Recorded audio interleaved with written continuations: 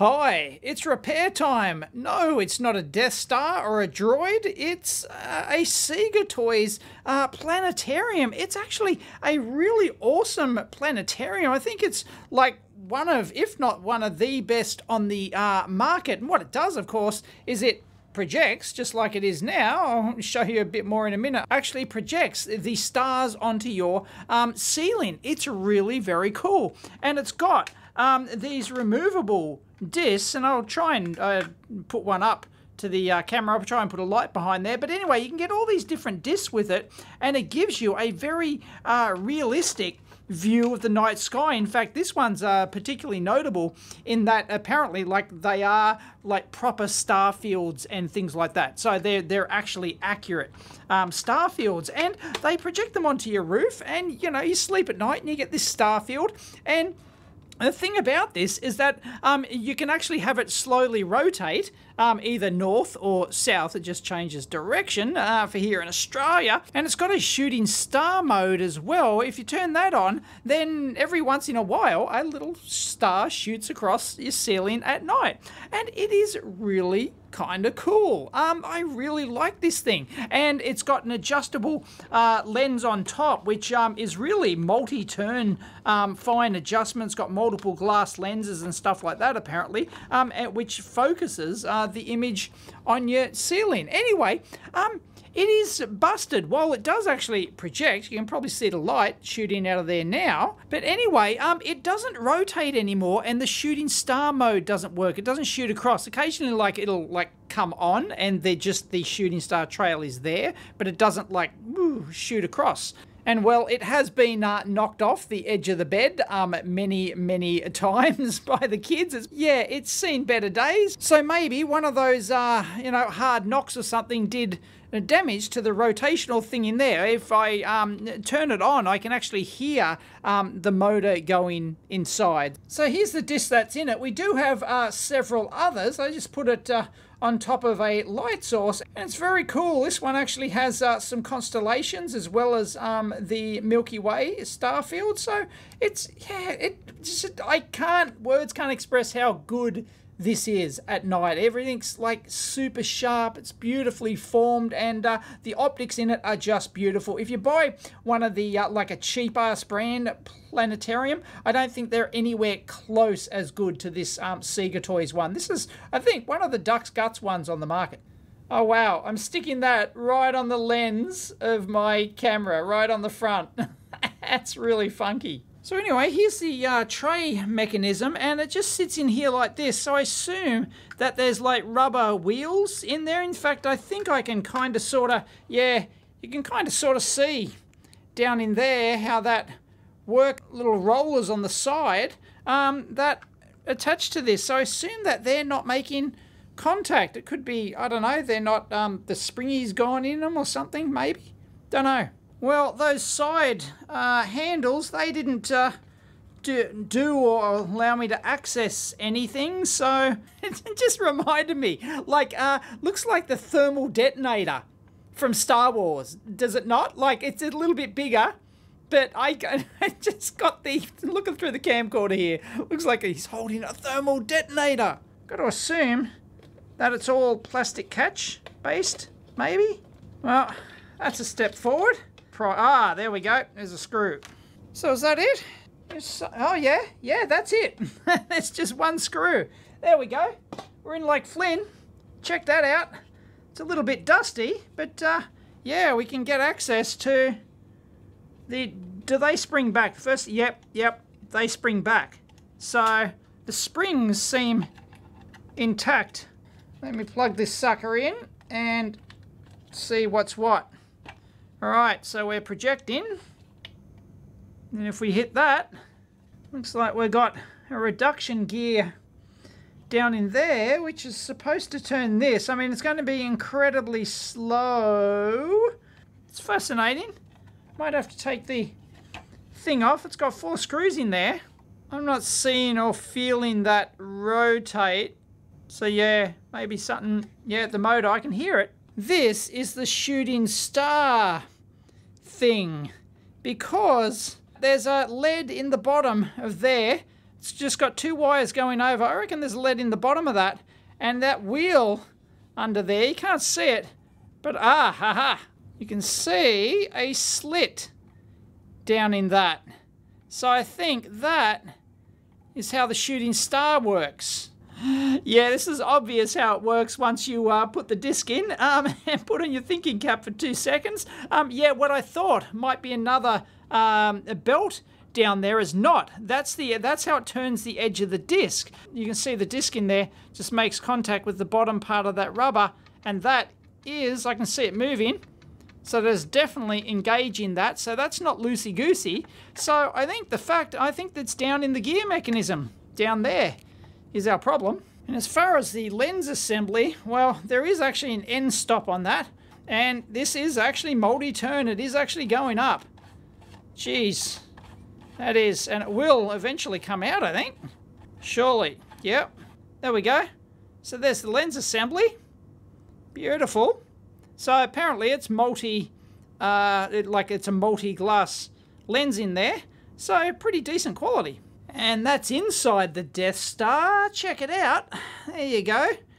All on one PCB. That's just going to be a little micro down in there. Which one is it? Let's take the little QC sticker off there. Get your bets ready. I'm betting a microchip. I reckon it's a microchip jobby. Am I right? Can't damn see it. Hold on to your hat. Look what I found inside. Just fell out. Yeah. I suspect that's needed for something, so we'll find out shortly. But anyway, can't read the damn chip. And well, yep, there's your problem. There's our motor. There's our drive. Anyway, that's where that came from. So I need a replacement for that. Unfortunately, I don't have like a replacement belt kit because I'm not into, like, you know, you would have these if you were servicing tape decks and stuff like that. None of that CD rubbish. Although, you know, no, I don't think any CDs, do any CD players actually use a drive belt in them? Usually they're a direct drive. I don't know. Anyway, leave it in the comments. 27, 28 millimeters diameter, something like that. And well, you know, you could try and glue that back together, but it's like, pretty how you doing?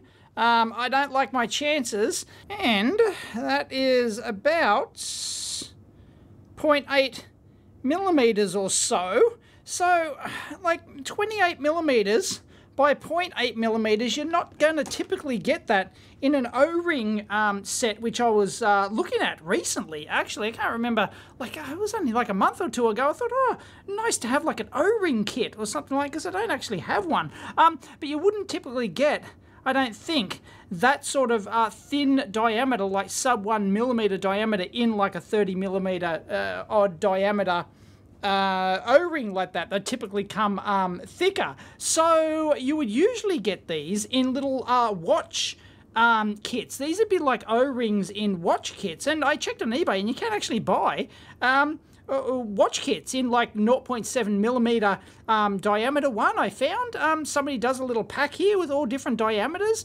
That might suit. And then I think, well, I'm a bit of a watch aficionado. I've actually got watches, and I've actually got 2 of these Casio FX91Ws. In fact, I did a second channel video just doing this watch, like rotating like this for like continuously for like 10 minutes or something. I'll link it in up here and down below. It was, yeah, I was going to do a video on the on how this has been, like, well, the whole history of the FX91W, how it's been manufactured for, I don't know, what is it, 30 years now or something? It's just absolutely crazy. And it's, you know, it's the watch of choice for terrorists, of course. It's the watch Osama bin Laden wore one, as did Clinton, I think, wore an FX91W. So make that of what you will. But anyway, yes, I was going to do like a video on that, and then I've had this sitting here for ages. So anyway, I thought maybe, just as a fix, that looks like it might actually match, because the O-ring's going to be, I believe it has an O-ring. It is water resistant. So yeah, that might work. I'm going to crack that open. And there it is. It looks like it's not round. Is that going to pop out of there? Anyway, this is the world's best-selling watch. Casio FX 91W, an absolute classic. Can I get that out? No, it's like, what a bummer. Doesn't use a regular. Nah, I thought that might have been a round O-ring inside. I haven't looked inside one of these for decades, so yeah, nah. No, that's not going to work. It's got like thick sections and thin sections and stuff. No, scrap that idea. Anyway, that was worth a shot. So I looked at a few old watches I had lying around. Unfortunately, they were all too big. So there's the original, and nah, it's going to be loosey-goosey in there. So they're no good at all. There's nothing you can do. So the only thing I could do at this stage, I've ordered like a O-ring kit. So hopefully I can fix it properly later. These are a number 10 rubber band, and yes, rubber bands do actually have a like size chart index thing. Here it is. And hopefully that will that is smaller than that, but it should then just expand. I mean, you can obviously, you know, it's a rubber band, you can expand them out quite large, but that should probably just have enough tension on it, I think. The only other one I could get was a number 8, and that came in a huge, like, half-kilo bag of the thing. So I think this one will do the trick. So it looks like I've got to take this top plate off here. Interestingly, there's the motor in there. It's got a nice little die-cast alloy thing surrounding the motor. This got a nice big chunky thing that holds the motor in place. I like that. That's, I guess, to stop any movement, vibration or whatever, to dampen it. Whatever that's doing, it's a very nice touch. I like it. Now the thing is, I don't really understand why they use the rubber bands at all. Why couldn't you have just like a cog come out there, a small cog on there, driving this cog, then they got another O-ringy belt thing, belt is the correct term, under there to drive that, which then drives that. Like, why? I don't understand. And then, of course, they've got another one on the bottom, which then drives the shooting star wheel here. So I don't know why you'd bother.